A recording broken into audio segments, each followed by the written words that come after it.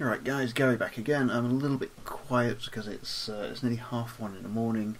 I'm just editing this video and I've just realised I'd forgotten to actually do an intro. So, alright, my name's Gary, aka Hopeless. In this video I'll be taking a look at how I painted this really large bear. This is from Loot Studios. They're a relatively new subscription service company.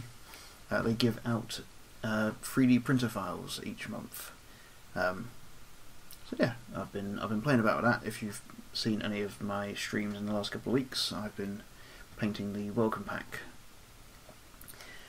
But I figured rather than I don't want to ignore my YouTube channel, I figured I would paint this. It's the character, I'm going to have to read the name, Cormah Shasan, who I believe is a elven druid. So that's her in like elf form, and then that is her in big beefy bastard mode. These are printed at 75mm scale, and yeah, they're quite a lot of fun. I'll put a link down below to their website. Take a look. If you enjoyed the video, as always, please do leave a like, leave a comment down below, and yeah, is that in focus? Yeah, it is. Cool. So, 3D printable. Recommended. Hope you enjoyed the video.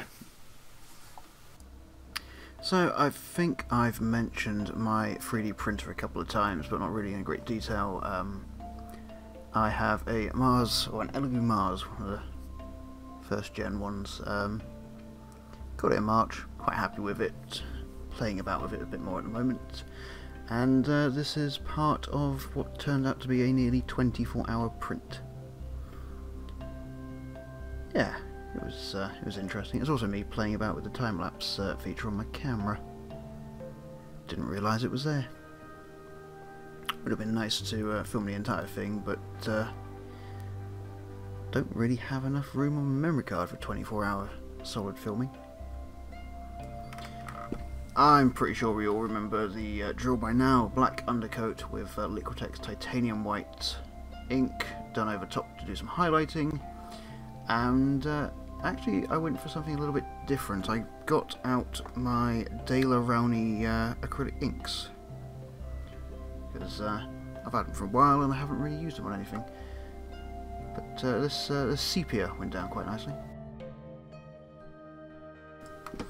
It was fun trying to make sure that everything was covered and I hadn't left any blatantly missed parts anywhere. Once that was all dry, I got some Vermin Lord hide and then dry brushed it all over the fur just to sort of bring out the highlights. Probably turned out a bit more red than I would have liked, but I think it looks quite good anyway. For the shoulder pads I used Pro Acryl's Dark Silver. It's quite a nice silver, I think.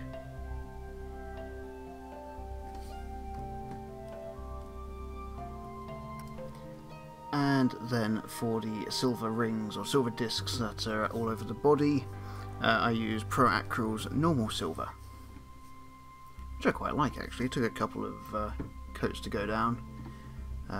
Comes out nice and smooth, very thin. Did keep seeing the brown ink underneath it for a few layers, but it covered over quite nicely in the end. And there were 8 of these damn rings over the body, which I kept missing bits on, which is always fun. I do love how the bear has a nose ring, yet the druid in elf form does not have a nose ring, so I'm not quite sure what happens there. And I used Pro Acryl Copper for the nose ring and the trim on the shoulder pads. Oh, and the shin guards as well. Totally forgot about those. If there's one thing I really want to try and focus on over the next few models, is to basically try and do the eyes a lot better than I have been. So I actually took a little bit more care in doing the eyes on the bear for this one. I used a Baden Black as a base, and then did the same Abaddon Black on the nose.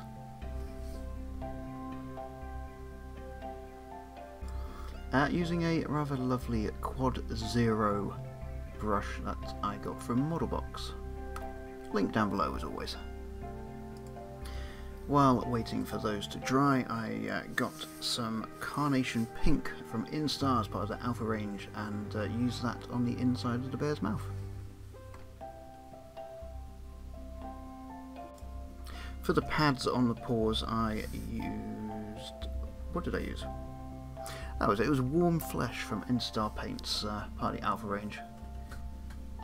Trying to use those a lot more than my contrast stuff at the moment, and I think the effects are coming out quite nicely. While all that was drying, I got the Milk Chocolate from Instar again, that's their Alpha range, and did all of the straps holding the silver discs on.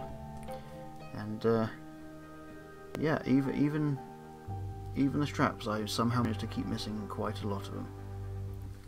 But we got there in the end.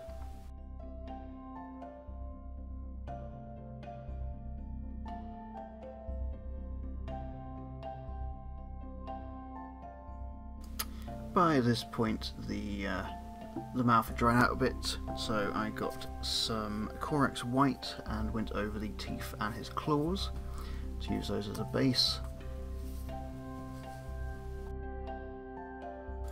I used Dark Blue from Instar, part of the Alpha range, to do the wraps over the forearms and the shins.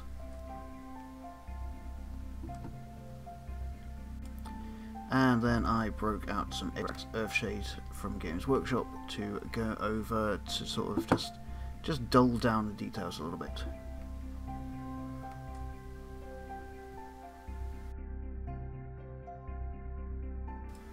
And I went over everything with this. Quite happy with how it came out. Now, I think this is the only time that I break out any form of contrast paint on this model, and that is Skeletal Horde, because I just really like how that lends itself to teeth and bone and claws. So obviously I did the teeth and claws with this. While all that was drying, I grabbed a Deep Red from Instar's Alpha range and put a couple more dots on the eyes, and looking back, I've never seen anyone looking so cack-handed doing this. Dot, dot, dot. Yeah, zoom in for better effect there. Good choice. Moving on to the base, I used Black Templar contrast paint from Games Workshop. And then I jump back to the eyes and little white dot to make it look pretty.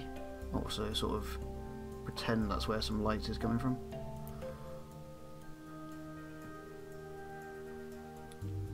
Tiniest dab in the world.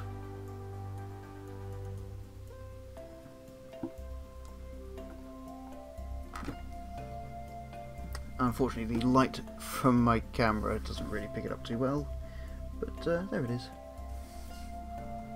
Bit of an improvement. And to be fair, I think I just started playing about with the base. I wasn't really sure what to do. Experimented quite a bit, and I think it came out quite nicely. This is Forest Green from Instar. It's Alpha paint mixed with their Water Plus. That was 1 drop of paint to 3 drops of Water Plus, and it comes out this really nice wash.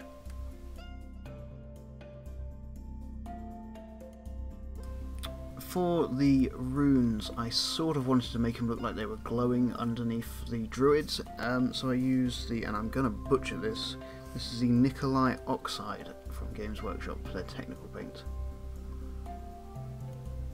Just loaded up the brush on the tip and then just ran it through the grooves so it filled in the gaps.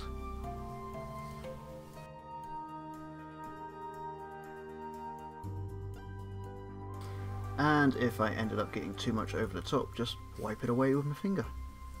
Sort of adds to it, to be fair. I think the end result came out quite nicely. What I did learn throughout this was the base for this is actually bigger than my turntable that I normally have at the end of the videos, so this is going to be fun. Playing about with Instar paints again now. I actually used acid green with Water Plus to make another wash, so 1 paint 3 waters. I like acid green. It's quite a bright, almost like magical looking green in the right circumstances, and I think this comes out quite nicely as well.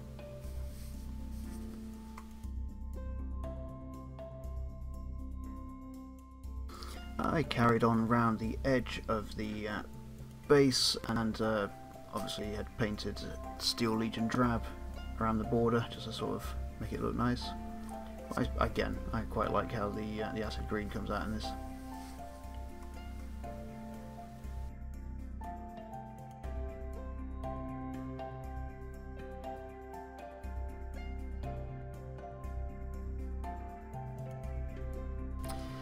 So yeah, I did have to break out my old turntable to get this all to fit into place. There is an orc boy next to her left leg for so basically to show you how big this thing is, just in case you don't know what a 75mm were druid bear form thing is.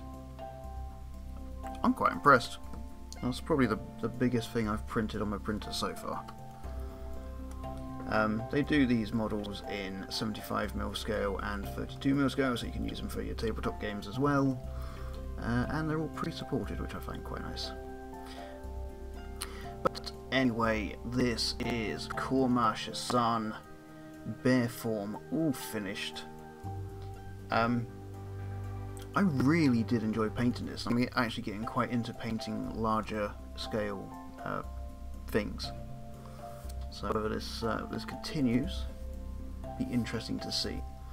Yeah, like I said, this is from Loot Studios. I'll put a little link down to their website down below. I think it's worth checking out if you have a 3D printer. Yeah, so I'm really tired. This has been a late week for me. In any case, I hope you've enjoyed the video. Please do let me know what you think. Leave a like, leave a comment, subscribe if you want to see more things like this. Hell, even let me know what sort of things you would like to see me try and paint. I'm always open for suggestions. So until the next time, I'm Gary, aka Hopeless. Thank you so much for watching, and hope to see you soon. So until then, see ya.